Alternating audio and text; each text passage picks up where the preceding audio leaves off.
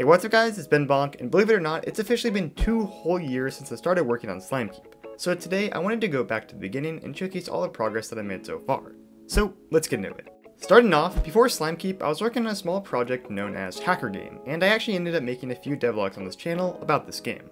Development was going okay, but I was starting to struggle a bit on some of the game's mechanics, and my motivation was slowly fading. The day of releasing the second devlog for the game, I heard about the 46 Ludum Dare game jam, which is starting later that night. I had the weekend free, so I decided to enter it being my first large-scale game jam. I then spent the next few days making what is now known as Slimekeep, Jam version. The game was just a simple high-score based game where the player could run around a room and shoot enemies. The twist being that these enemies would grow, and would grant the player more points at later stages. So the player would have to choose if they want to let the slimes grow for more points, but adding more risk, or if they just want to instantly kill the slimes. To be honest, the execution on this concept was a bit questionable and flawed, but I was still happy with the game nonetheless, and it got decent reviews and lots of critical feedback. I then created and released a devlog about how I made this game. Looking back, this devlog was pretty terrible, and I don't think it would have gotten nearly as many views if uploaded today, but game development YouTube was quite different back then. To my surprise, it somehow blew up, at least according to my standards, as it gained almost 3,000 views in the first week, eventually reaching 40,000 views just a few months later. And this was a ton for me at the time, as I only had around 200 subscribers. Let me also mention that during this time the pandemic started ramping up. Don't get me wrong, the pandemic was and still is a terrible thing.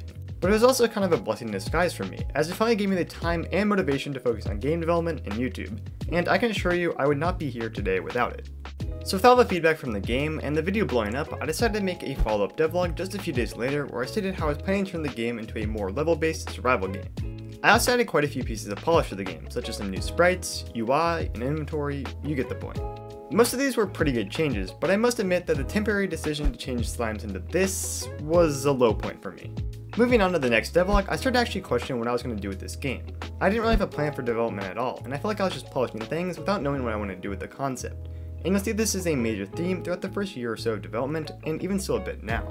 I just had no clue what I was really doing most of the time, which is a major lesson learned. For all you game devs out there, before you start working on a project, have an outline and know what you actually want to make. I know this seems obvious, but for me personally, I got so caught up in polishing the jam version that I failed to create a clear vision for what I even wanted to make of the game. But anyways, this was the point where I decided I wanted to turn Slimekeep into a roguelike. Why you ask? Well, it's solely because of these 4 early members of my Discord server who recommended that I turn the game into a roguelike. It's not that roguelikes were my favorite genre, and I don't even think I'd played a real roguelike in my life at this point, but from now on, I was making a roguelike. And yeah, I know, Slimekeep sounds like a recipe for disaster at this point, but somehow we're still chugging along to this day. But back to the devlog, I also created an upgrade system and some upgrades, which were soon thrown out the window because the upgrade code was horrendous and not too flexible. But what did stick around were the weapons that I made, which are still around today with new sprites. Next, we had the third devlog, and we're starting to creep up on around a month of development here. The big change here was that I updated the floor to be a darker green color, which saved everyone's eyes. I also spent a bunch of time here trying to fix my weapon system and weapons themselves, which were in shambles. But I think I kind of just made things worse, as here are 2 real screenshots from the old weapon code. And here's what I had to say about this. So they're all in this one script, which makes things so much easier. I actually made some pretty massive changes, and it should make the game run a little better. It would not clog up some stuff. It's really, it's really necessary to make my game run better, and I'm really glad I got that done. So what did I do? I spent the next devlog deleting all the code I just wrote and transforming the weapon system to use scriptable objects. I also worked on the player's weapons inventory quite a bit, and a lot of these systems are actually still in place today, but I do think there's probably a better solution over scriptable objects. Devlog number 5. In this one, I mainly focused on getting enemies to upgrade and working on their very scuffed jump animations. Another important change I made was making so slimes would drop slime balls when killed, instead of giving the player points, as this game is supposed to be a roguelike, right?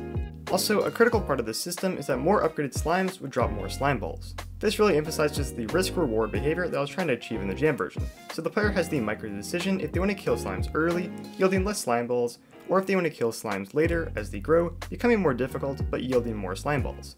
And I should also mention that these slime balls would be used to purchase weapons and upgrades for the player. Also, I did a ton of polishing and fixing bugs relating to the weapon system in this devlog. Moving on, devlog number 6 is where I focused on making some of the first new enemies for the game. I made the projectile slime, the assassin slime, and the bomb slime.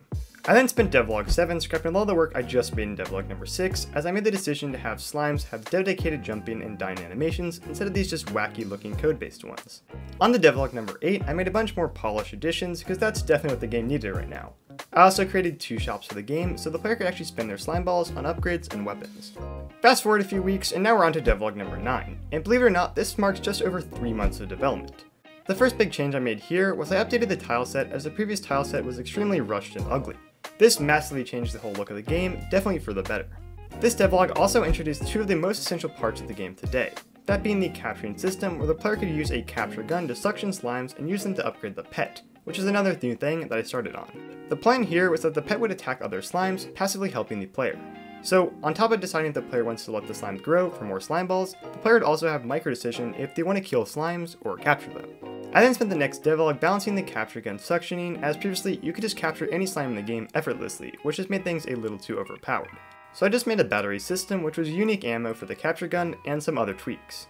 And at this point, notice how it's been pretty much 4 months now and I don't even know what I'm really doing. I know I'm making a roguelike, but I haven't even started working on any of the roguelike or game loop elements. This is something that I really regret. I basically spent the first 4 months of development just polishing things, working on enemies, weapons, and systems without even knowing how the game was going to work and what I wanted to do with Slimekeep. I just really want to emphasize this, as these flaws have massively delayed Slimekeep, but have also shaped it into the somewhat mess that it is today. But let's move on. By the 11th devlog, I had finally started working on procedural generation. I decided to go with a procedural generation asset by a guy named Andre who basically saved my life. The asset took quite a while to figure out and set up, as it was kind of like learning a whole new small game engine, but in the end I got some basic room generations working. Basically, I can make a bunch of pre-made rooms and corridors and then give those rooms and corridors to the generator, and the generator would place and connect these rooms together. There was still a lot to work on and tweak, but still, this was a massive step forward for the game, and I'm really glad I went with an asset solution. Next up, in the 12th devlog, I took more initiative to try to plan out the game by making a Slimekeep game plan document where I could draft out all my ideas for the game. So I just spent most of the devlog drafting out game loop and progression ideas for Slimekeep. In the end, I decided that I wanted the game to run on days instead of new floors or levels like in other roguelikes. I thought of the idea where there could be an infinite or very large amount of days in the game. Each day would bring more difficult enemies, and the twist was that the player could fight the Slime King or final boss that I planned on at any point. So the player would have to make the decision if they should fight the Slime King or if they should fight another day to try to get some better loot. I really like these ideas, but to be honest, the main reason I decided to make all these core gameplay decisions was because I was kind of scared of people just climbing my game and enter the gungeon clone. As mentioned, I didn't really play many roguelikes prior to the development of Slimekeep, so I played a lot of Enter the Gungeon to kind of discover what the genre is about, and I absorbed much of what I know about roguelikes and how they work from Enter the Gungeon.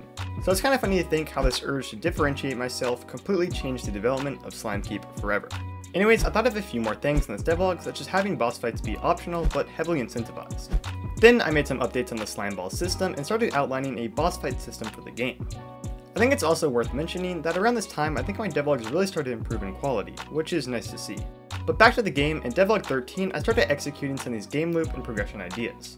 Mainly I worked on the difficulty logic. I used the procedural generation asset to set up the system where there would be different difficulties of rooms ranging from 1 to 5. The difference between these rooms is the difficulty of enemies inside the rooms. So difficulty 1 room would have easy to defeat slimes, while a difficulty 5 room would have really hard ones. Then I could place these rooms together onto different level graphs, and the further day the player is on, the harder the level graphs will get. So yeah, that was the plan going forward for progression. On to the 14th devlog, I worked on the inside of the player's house and made the functionality so the player could sleep and progress on to the next day. I then spent the rest of the devlog focusing on the slime book, which is the book that would serve as a bestiary as well as the settings menu in place where the player could view an enlarged minimap. And speaking of minimaps, in the 15th devlog, I finally added one into the game. I also added in this really neat fog of war effect, which was much needed. Then I worked on a few other small things like this chest that I was planning to use for rewards, and I started working on the way for the player to travel and fight the Slime King. The plan was that the player could just take this boat at any time to journey to the Slime King's lair, and I ended up with this for now. Next, in the 16th devlog, I spent a lot of time just fixing issues with the procedural generation, because game development. But I also added 2 more slimes into the game. The first being the wizard slime, which could teleport and shoot projectiles towards the player, and the next being the splitter slime, which would spawn 1 to 2 more slimes when killed. Devlog number 18 brings the addition of the Slimekeep Steam page. I made this because it's really important for a game to accumulate wishlist prior to a launch, which helps a ton with the Steam algorithm. So if you have a minute, consider clicking the link in the description and wishlisting the game if you haven't already. But in this devlog, I made the shield slime that would protect other slimes from taking damage, as well as this square slime that would charge towards the player, and this sleepy slime that would shoot a massive amount of projectiles once damaged. Also, I changed the slime pet to this inverted look, which was a pretty questionable move. This thankfully got reverted in the 18th devlog, where I also finished up the poison slime, which would lay poison on the ground. But the main focus of this devlog was making the first boss for the game, which was the mech boss. This boss had a few different attacks, such as shooting homing missiles and walking around with a flamethrower. And I'm pretty happy with this boss. He might be a bit generic, but it's still nice to have a boss in the game. Also in this devlog, I updated the weapon art, which was quite outdated at this point, and I also reworked the health system. Previously, the health system was pretty much just a copy of Gungeon, so I wanted to change that. I used this art by him and got everything set up. I also used these 3 little slots to slightly rework the dash system, so the player would have 3 dashes that would slowly replenish, and the player would have to think about when they wanted to dash, instead of the dashes being on a set timer. Then in the next devlog, I added a white outline to the player to match the pet, updated and tweaked the mech boss a bit, fixed some bugs, and made the DJ Slime boss. This boss wouldn't directly attack the player, and instead it would use its speaker and environment to blast attacks at the player. We had these notes that would play throughout the whole fight, a speaker's beam attack, a dance floor fire attack, the sound wave attack, and so on. However, one thing to note here is that I wanted this boss to synchronize with the DJ's music, which hasn't been made yet, as I'm holding off on finding a composer. So this fight is like 70-ish% done. All the attacks are there, but not linked together. I'm still really happy with it though. Also, this point officially marks 1 year of Slimekeep development, which is a really cool milestone. But if you have any milestones that you want to reach yourself, check out Skillshare, who is sponsoring today's video. Skillshare is an online learning community with thousands of online classes and members across 150 countries. It's a great place to learn all sorts of new skills in a variety of topics. Personally, I decided to check out this course on how to turn a Raspberry Pi into a CCTV system by Jamie Gregg. I've had this Raspberry Pi for a few years now that's just been sitting around gathering dust, so I wanted to take the opportunity to actually learn how to create something cool with it. This short course showed me some of the basics of the Raspberry Pi and how to turn it into an actual camera. By the end, I created this. I was able to set up the camera and host it on my own local network. It's really cool to see I was finally able to get some use out of this Raspberry Pi and learn a bit about it along the way. So if you have a skill you want to learn, the first 1,000 people to use my code BenBonk or click the link in the description will get a 1-month free trial of Skillshare. So invest in yourself and your personal growth with Skillshare. Moving on, in the 20th Slimekeep devlog, I worked on the shop a bit. I made a deal system where the player could complete tasks to get discounts on items. I also made a dialogue bubble, and that was the new shop. But my main focus for this video is adding new upgrades for the player. I made a ton of these, and I won't get into the details right now, as there's a devlog for that, but all these upgrades were really nice to have in the game. And, oh, yeah, remember that slime book I made a while ago? I made an inventory page so the player could see the weapons and upgrades that they owned. On to the 21st Slimekeep devlog, I made some ammo drops that had a small chance to spawn after clearing a room, and fixed a ton of small issues as usual. But I mainly focused on reworking the slime capturing system. Previously, it was just way too easy to capture slimes, and not that engaging, so I set off to change that. First, I made a panic mode for the slimes, so once they enter the suction zone of the capture gun, an exclamation point appears and they start panicking around trying to skip the suction. The player would have to continually aim the capture gun towards the slime, and the difficulty of these jumps would scale with the slime's difficulty.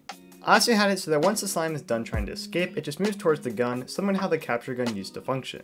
This was cool, but I decided to also add a last stand minigame for the slimes, where the slider would appear, and the player would have to release the mouse button at the right time to successfully capture the slime. Overall, these changes massively helped the capturing system.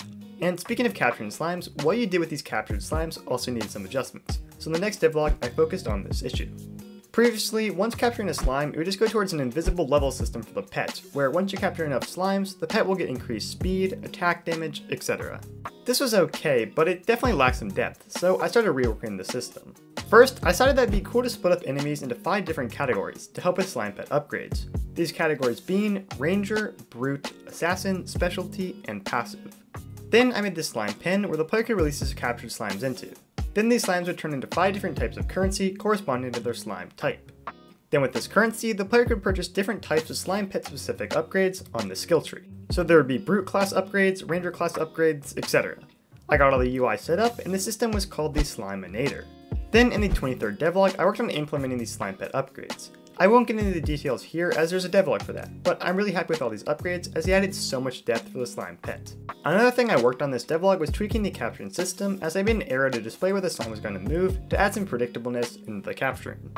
And the final thing I did in this devlog was I started working on the Slime King boss fight. This was going to be the final boss fight in the game that the player could fight at any point, so I wanted to make sure to pay extra special attention to it.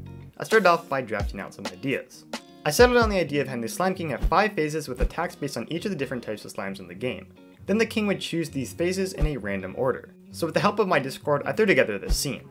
Then in devlog 24, I worked on actually bringing the Slime King to life. I made all sorts of attacks, such as this massive scythe attack, this crown projectile attack, this ground pound attack, the slime guards attack, and so on. I also made this kind of last stand phase for the king as a last ditch effort to defeat the player, and that was the 24th devlog. But in the 25th devlog, I got a lot of feedback that many of these attacks that I made just weren't too good, so I focused on fixing them. I also added ramp ups to the fight, which were just passive attacks that would be added on to the king's regular attacks after defeating a phase to add some gradual difficulty. Then I added some more polish to the fight, such as these bleacher slimes which were made by the community and set up events to happen when the Slime King is defeated. On to the 26th devlog, I worked a lot on the setting prior to this fight. I worked on this boat cutscene and little buffer area before the fight. I made this new shopkeeper to give the player a chance to purchase items before they fight the king, and I made the actual lair and build up for the king. I also finally started working on designing a bunch of new room layouts for the games, and started to focus a bit more on the game loop and combat.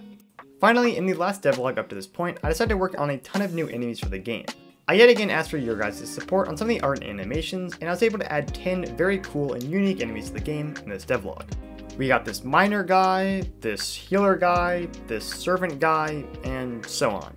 And with that said, that's pretty much 2 whole years of development on Slimekeep. Overall, I'm really happy with the game I've made so far. It's been quite a rocky development, but I want to thank you guys for sticking with me for so long and for all the help I've received on the game. If there's one thing you can take away from this video as an indie game dev, please have a plan for your game. I spent so many devlogs working on so many unessential things for the game, and I really regret this. I really wish I just worked on procedural generation and a core minimum viable product instead of spending so much time on development on random things that were just easy to work on at the time, but not necessarily essential. But at the end of the day, it's not the end of the world for me. Slimekeep has just been one massive game development learning process. With that said, that's all I have to say for now. Thanks for watching, and I'll see you guys in the next devlog. Bye.